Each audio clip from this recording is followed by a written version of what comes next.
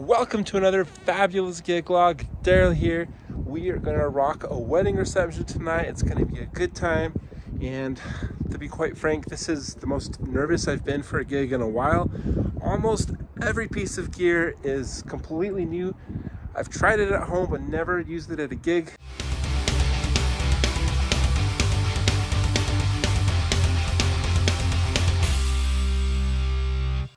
Even this phone that I'm shooting this is new, so I've never used this at a gig before.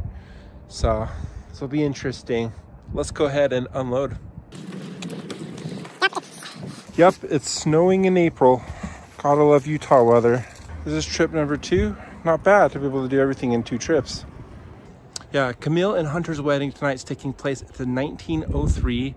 The brand new owner took place. This is just a gorgeous venue. Let's go inside. Let me show you what I got set up.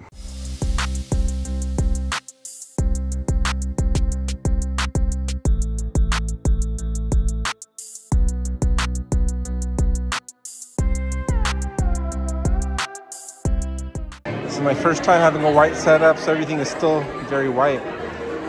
We have the Evox 12s, of course. From the back side, this black cable sticks out, but got some white ones coming. Of course, we got the Humpter B3s, the first time using this booth, and this thing does not wobble. You can shake, this thing is rock solid, and it is huge. It fits a lot of equipment. It fits a lot of stuff on top, as well as on the bottom. So I got some of my cases in my bag right here, as well as my cables just bunched up. Most of my bags is able to put in a storage closet. Just always ask venue staff where that is, and they'll usually try to help you out. So I've been using the Bun Gear Command Center for like the past 3 years, and I really liked how I could keep everything pretty plugged in, and I'm trying to emulate that workflow as best I can with a quick set table that sets up and takes down. So I have like this guitar pedal board. It comes in like this nice bag. And this thing is incredibly lightweight. It's only 2 pounds. But yeah, I have like my power strapped on right here. I have a 6-channel mixer, a wireless microphone, a docking station, as well as my DMX transmitter. I'm just keeping it down here so you can't see it up there. So the Humpter B3 has like these 2 holes right here where you can like feed in cables. So I have all these cables already pre-bunched together, and of course they're all white.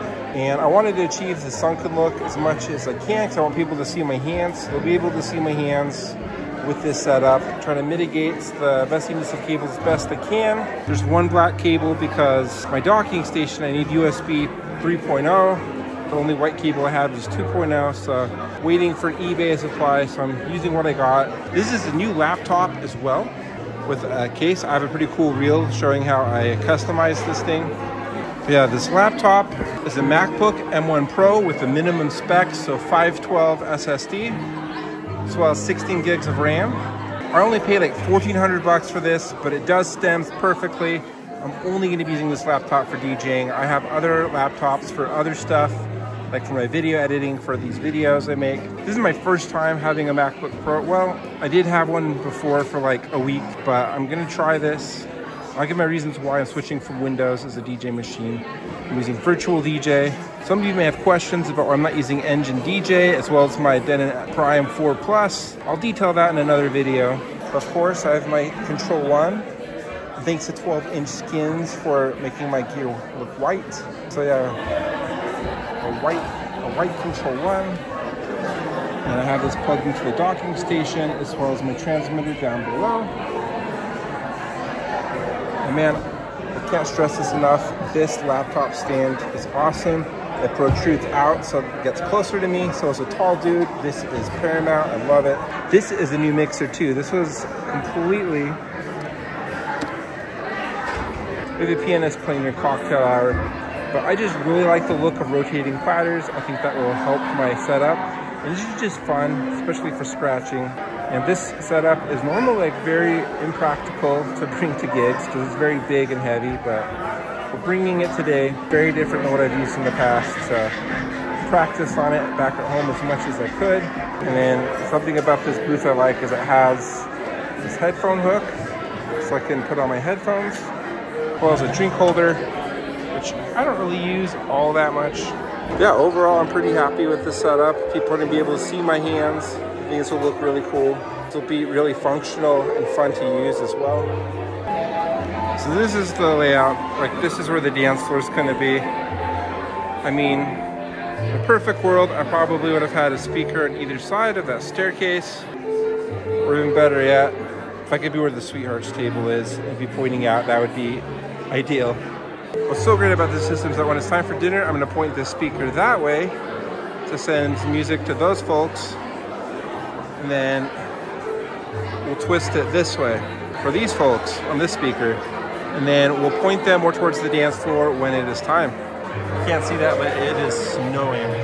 I hope the drive home does not suck. I almost forgot, here are my lights. I'm only doing basic dance floor lighting tonight, so just using these tubes. So I've used these tubes in the past. These are brand new. I've never used these at a gig before. And they're the white model, as well as this on-stage quick lock adapter. So this thing's just super easy to take on and off. I love it. I have a couple of these on stands. And after the formalities, before the first dance, I'm gonna set them on that side of the dance floor just to give some more ambiance over there. Okay, so real quick, something I need to do is that shade of off-white does not match the chandeliers. That's gonna drive me crazy. So we're gonna go to SoundSwitch and we're gonna edit this static scene. Man, it's already all amber. Let's reduce the white. Let's reduce the white a bit. Let's reduce the white a little bit more. It's hard to see on this camera, but that is pretty good. There we go, much better shade. All right, that is the setup walk-through, so let's get on with the wedding.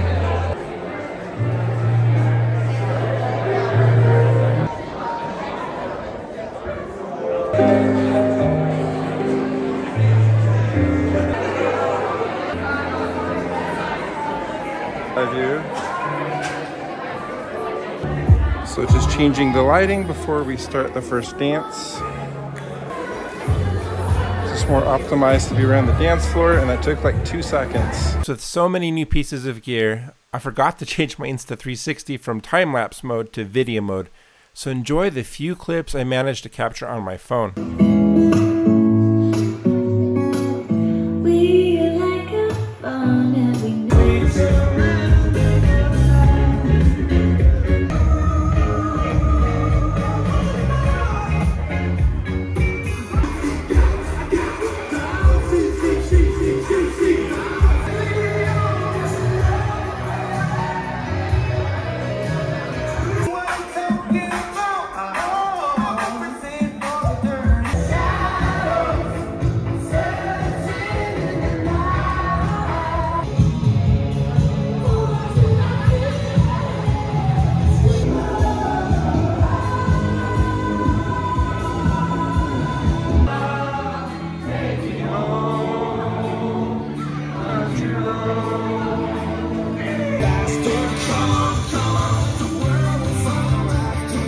Well, that's it. The gig is over. I'm all packed up, about to load my car. I think overall it went pretty good. I think that was a huge mistake to try so many new pieces of gear. Everything worked pretty well. There were some quirks with the Rain 72 and 12 that was a little bit different. So like the microphone input, didn't realize there was like a button I had to turn on the microphone. So just some of those things could have been ironed out a little bit better by practicing more at home. The hugest thing was switching over from a Windows machine to a Mac. That was very hard. I had a really hard time getting my music library onto my Mac. Like I had all my files backed up on the cloud, but trying to change the path of everything, yeah, it was very difficult. Basically what I did is I rebuilt all my crates. I installed Crate Hackers, and that helped me. It saved like all the crates I've had in the past. I was able to find all of my files on my computer. So that was a huge lifesaver. But some of the files were corrupted, and there were some dead spots in the music. Like a song was only halfway loaded and it died. So I was able to figure out the pattern and avoid that. That sucks because I tried out every single one of like their formality songs as well as the must play song list. But of like 8,000 tracks that I transferred over, some of them just weren't working. So now I know for next time, for my next gig in a week. So live and learn, right? But overall, everyone said great things. Got great compliments from all the other vendors.